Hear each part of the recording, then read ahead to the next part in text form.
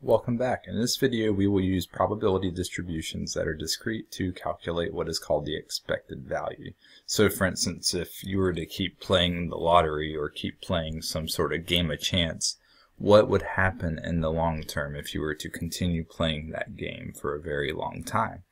So expected value of a discrete random variable, we represent that with E brackets with the x inside. Expected value of a random variable, remember x is the random variable, RV, random variable. It represents the mean value of the outcomes. So whenever I say expected value, it's no different than saying the mean. The two words actually are exactly the same, and look, they even have the same formula. Surprise! You can find the expected value by taking each data value, multiplying it by its probability, and adding these products together. So there are 10 chips in a bag. 2 of the chips are blue, 3 of the chips are red, and 5 of the chips are white.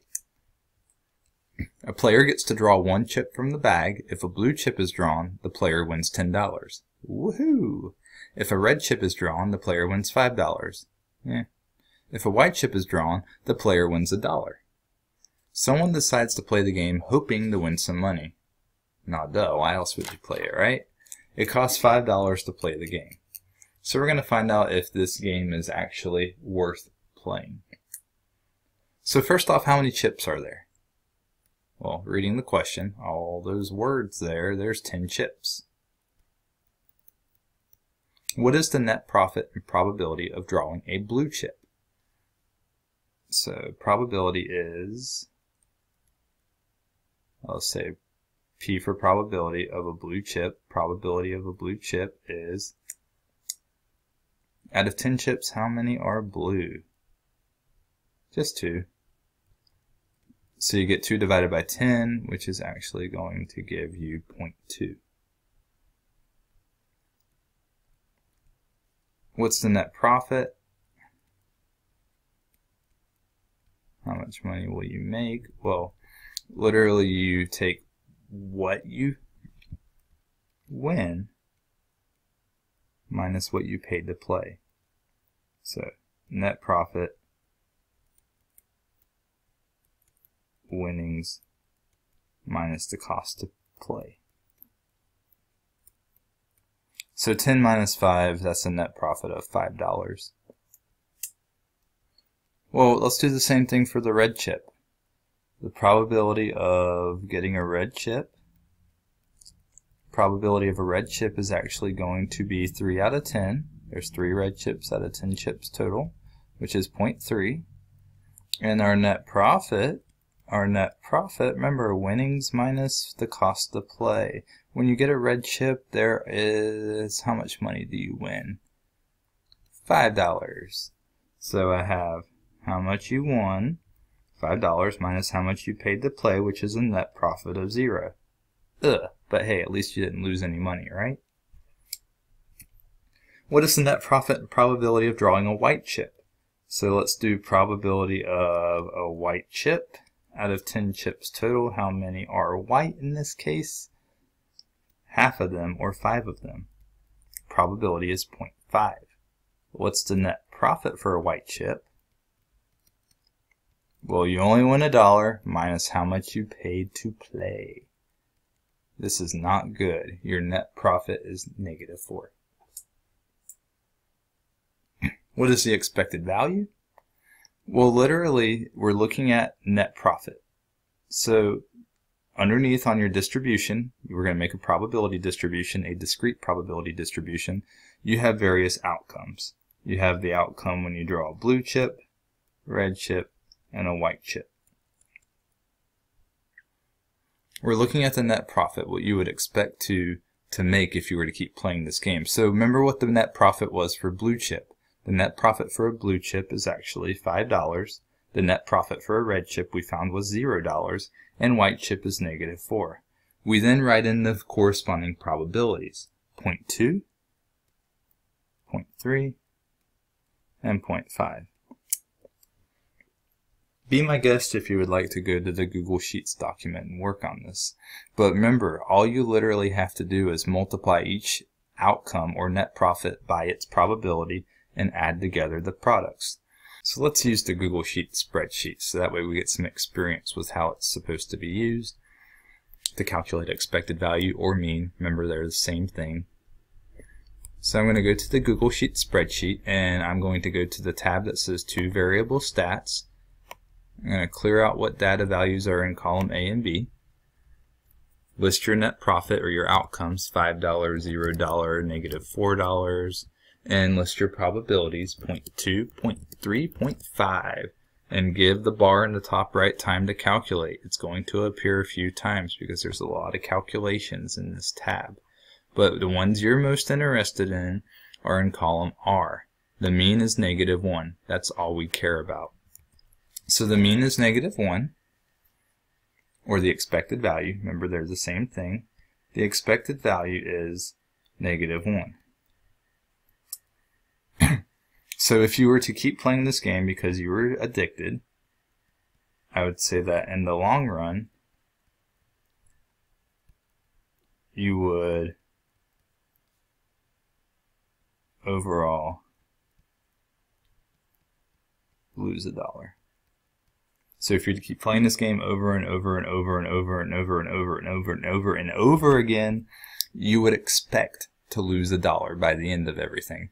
Now remember what statistics and probability is all about. That doesn't mean that you play the game 5 times and you're guaranteed to only lose $1. No, you could get white chips 5 times in a row. The goal of statistics, expected value, is long-term average. If you're to keep playing and playing and playing and playing and playing and playing. Let's do a lottery example. In a States Pick 3 lottery, you pay $1.25 to select 3 digits, any number from 0 to 9. If you select the same sequence of 3 digits which are drawn, you win and collect $399.95. So first off, how many different selections are there for tickets?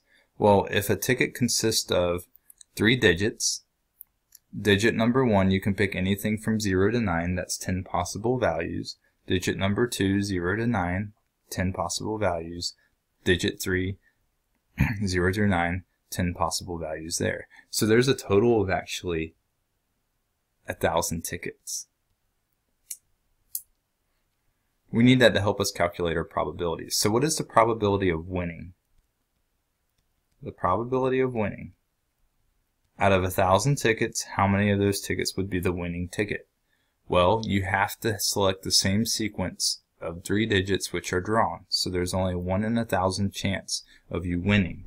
So that's 0.001. So what is the net profit of winning? We're going to calculate the net profit of winning. Net profit is what you win minus what you pay. So $399.95 minus what you paid to play, minus $1.25. So our net profit in this case is going to give us $398.70. $398.70. So that's actually, when we're looking at our net winnings here, one of the outcomes, the winning outcome, our net profit is $398.70, and the probability is actually going to be 0.001, really tiny. Well, what about losing? When you lose, how much money do you lose? Well, you only lose what you paid to play. You only lose $1.25. And the probability is 999 out of 1,000, or 0.999.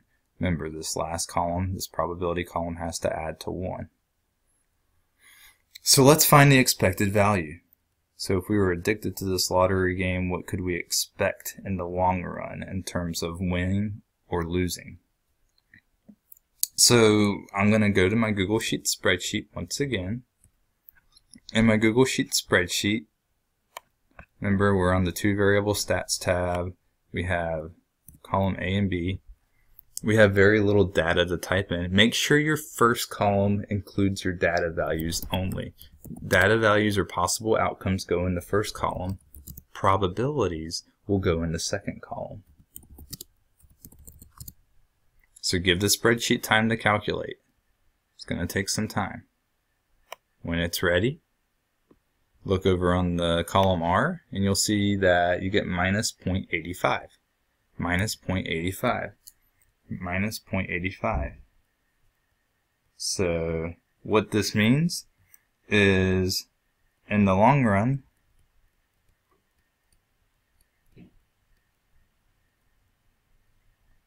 one would